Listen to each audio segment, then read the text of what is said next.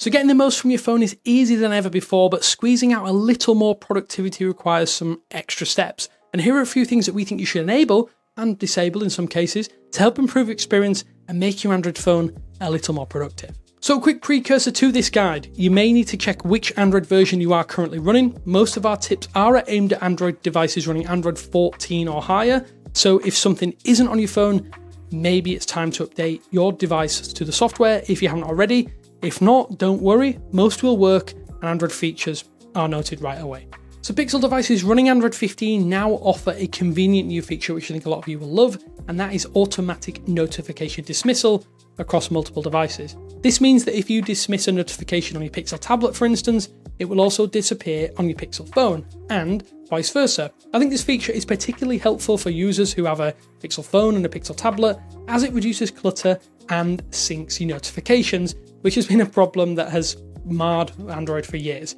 To enable this cross-device notification dismissal on your Pixel phones and Pixel tablets, open the Settings application, go to Notifications, select Dismiss Notifications across Pixel devices, choose your account, and toggle the feature on. I think it's a really good option to have if you get lots of notifications and you're wondering why are they not disappearing from other devices. If you do run out of space regularly on your phone, then you might want to try this step.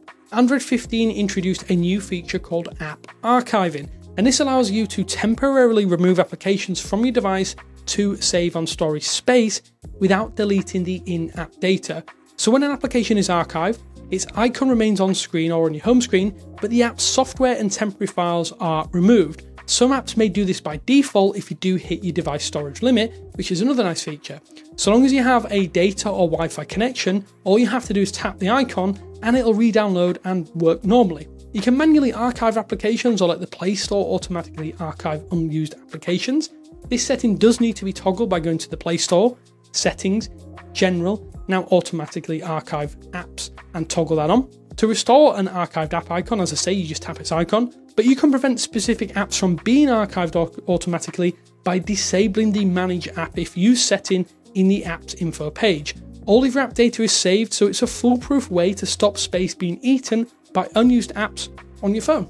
If you have devices beyond your phone that support 6 GHz Wi-Fi connections, I think you owe it to yourself to enable those fastest data transfer rates for Wi-Fi. The mobile hotspot mode now lets you enable 6 GHz mode to enable smoother and faster data rates when sharing your connection with other hardware. So as I say, if your devices are capable, you can significantly boost the speed and reliability of the mobile hotspot when you're using it. Another bonus is that by enabling this, you're potentially going to improve the performance in high congested Wi-Fi areas. And this can be particularly beneficial for activities like streaming high definition videos or even online gaming if you are wanting to do that. The downside is that the availability may vary depending on your region and your carrier. Some regions have specific regulations governing the use of 6 GHz frequencies. To check though, and enable this for yourself, just head to Settings, Hotspot, Speed and Compatibility and 6 GHz and enable it. You'll know straight away if it's not available, as the options will be greyed out. So lots of phone manufacturers offer work and personal accounts to help separate your private and professional life, but on Pixel this manifests itself now as private space, and this was introduced in Android 15, and it's basically a siloed portion of your phone where you can add or store personal files, banking applications and other sensitive stuff. It's also a great way to keep things separate and away from the fun side of your phone so that you have a productive side separate to the core Android interface. Logging in with a unique Google account also gives you the ability to download apps, games and other stuff from the Google Play Store, but also stops content from appearing anywhere else on your phone. To enable this, it's pretty easy. Just go to Settings, System, go to Security and Privacy. You should see an option for private space. You can tweak this as you see fit, add applications. It's a really good tool and you can find this within the app drawer. So the autofill feature on Android is really good at quickly logging into your accounts and the various services needed on a day-to-day basis. However, if someone bypasses your lock screen, the autofill function can be a little bit insecure if you have this set up.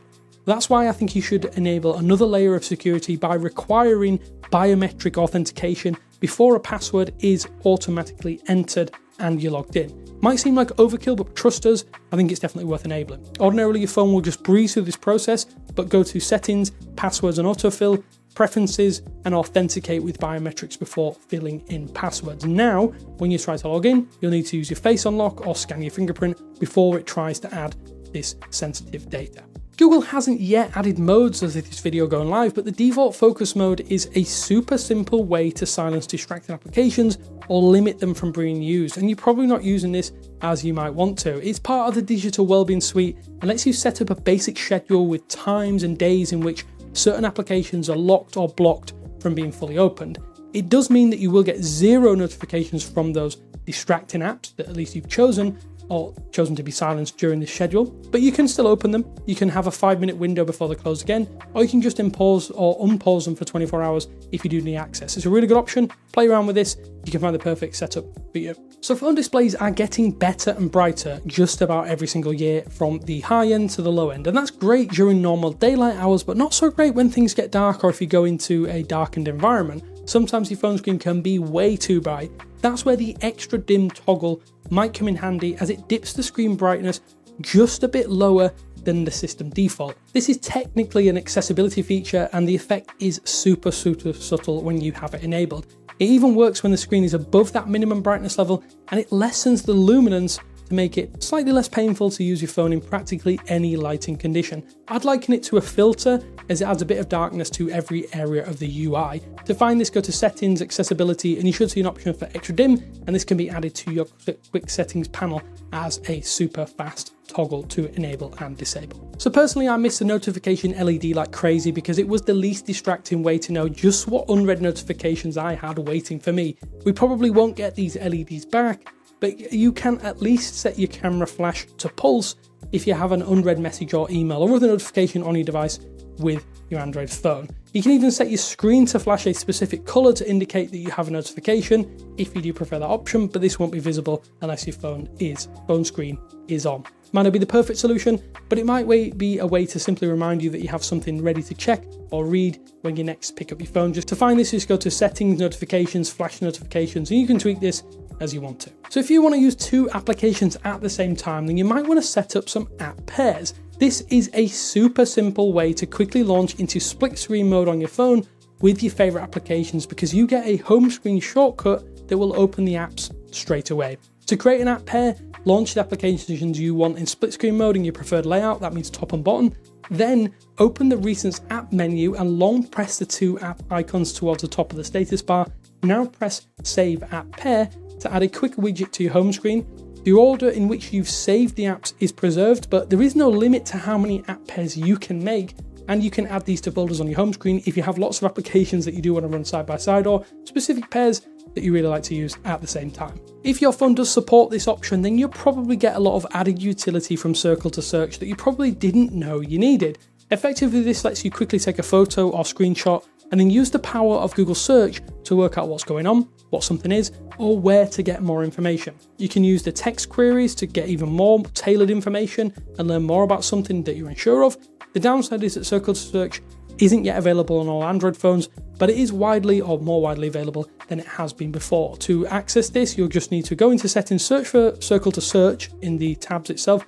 You may be able to enable this from there. Usually this is activated by a long press on that gesture bar on your home screen, and you can do this on absolutely anywhere in the Android system. So I guess not every one of those features alone would make your Android phone a more productive tool, but they might help reduce distractions or improve the day-to-day experience and get you doing more. Do you have any tips that you want to share though? Let us know in the comment sections below how you make your phone more productive. But thanks for watching. Until next time, I will speak to you later.